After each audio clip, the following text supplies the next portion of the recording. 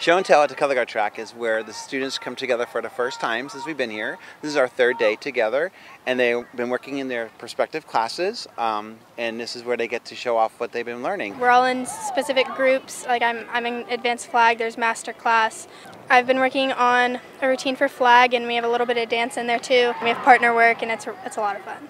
I know my students have been working very hard on their choreography for tonight, so we're very excited to bring it together and show everybody what we've been doing.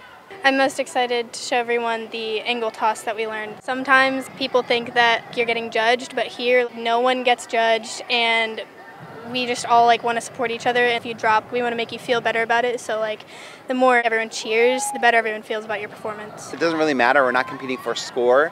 We're here for each other, supporting each other, and getting them better at their craft.